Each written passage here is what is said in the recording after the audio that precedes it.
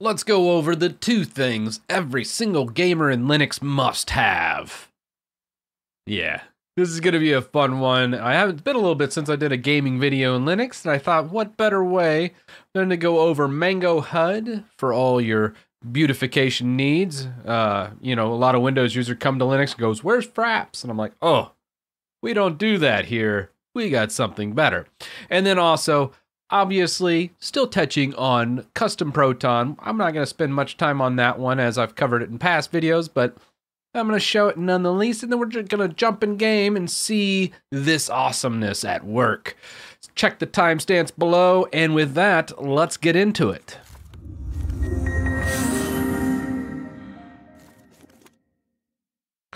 Now, before I begin, I do live stream over on Twitch, both Monday and Friday, so click the link in the description, go to twitch.tv Chris Titus Tech, or if you're not a big Twitch guy, you can always check these out after the fact at Chris Titus Tech Streams. That's the Stream Archives channel, but it is fun to jump into stream and ask me a question live, and that's why I love doing that. But with that said, let's jump over to the desktop here and look at these wonderful projects.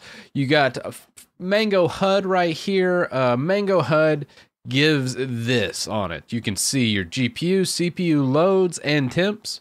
You got VRAM, video RAM usage, regular memory usage on the actual system, the actual FPS you're encountering, and frame times. Pretty much everything you'd want, but it looks sleek and sexy, and that's just the best. So if we scroll down to the install, there's a bunch of different ways to do it. You can just download it from the releases tab, which is probably what we'll do. Arch-based and Fedora-based, you can actually just go ahead and just type install and then MangoHUD and away you go.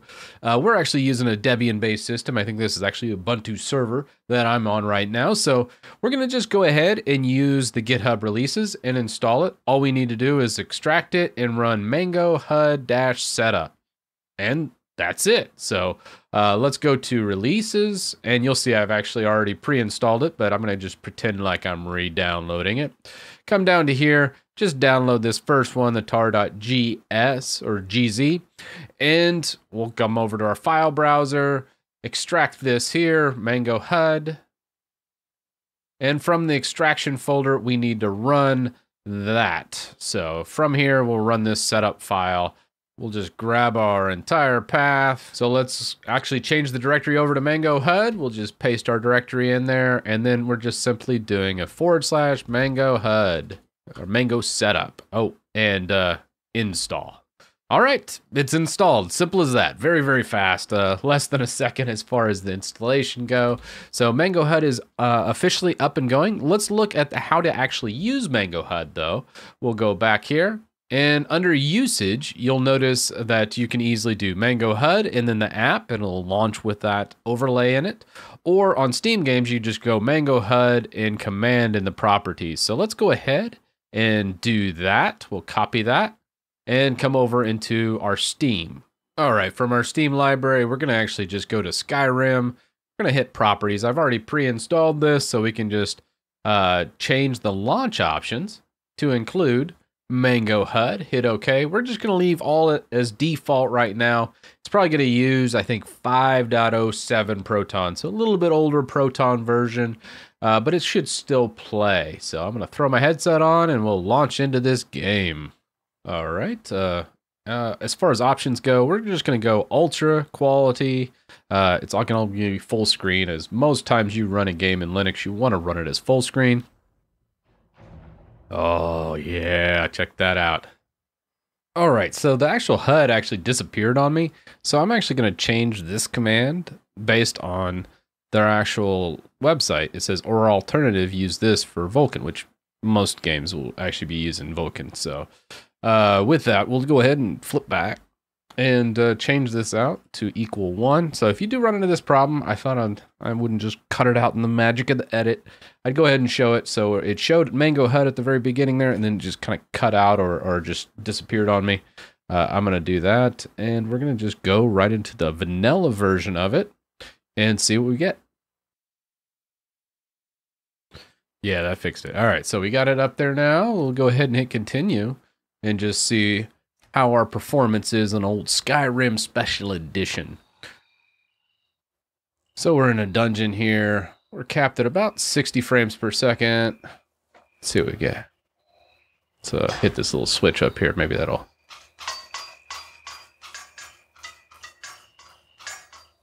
Oh, a little usage, a little spiking on the GPU. You can see it in the percent there. Still a very solid 60 frames though. Ow! Ow! Alright, so pretty darn clean. I mean, it's Skyrim. It's a bit older game, so I imagine it running on a little RX 580 like I got is just, you know, it's going to breeze right through it. Ooh, a little stutter there. You could see that on the little frame time. But sometimes a lot of games, when you load in for the very first time, you'll see a little stutter. So with that, I just kind of want to do a quick little run through here. Let's quit out and try a different version of Proton, see if we still get the stutter or the occasional 100% GPU based on what we just saw. So for the next project, obviously, we're going to go to Glorious Egg Rolls releases. So I actually usually grab 2 of his releases, usually his most recent one, which right now it's 5.8 GE2, and then I always grab 4.21 GE2. 4.21 is really good for older games, and sometimes it plays a little bit better, so I like to grab both these editions. And we're going to install one of them. I've already installed 5.8, but we're going to install 4.21 as well, just to have it in our library. So if we go to our downloads, we'll see 4.21 here. I'm going to go ahead and open this, and we need to extract the folder in this compression into a specific one. So let's go in our home folder, which we'll just go home, and we'll go to /.steam. This is a hidden folder.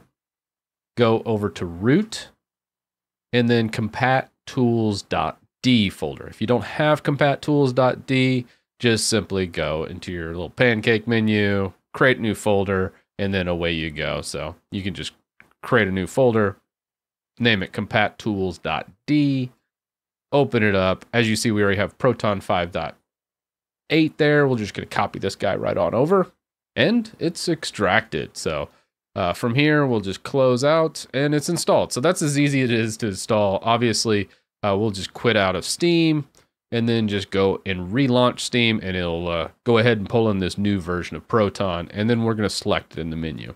All right, we're back in Steam now. We're just going to right-click, hit Properties, force a specific compatibility tool, and we're going to go ahead and put the latest and greatest Glorious Egg Rolls Proton on here, 5.8.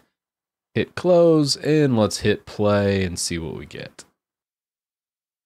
All right, we'll hit continue and back into the cavern just to kind of try and do exactly what we're doing. Let's see that GPU. Is it spiking to 100 like it was in the official version? We'll get this going a little bit. Go first person, out of first person, click the lever. See what we get.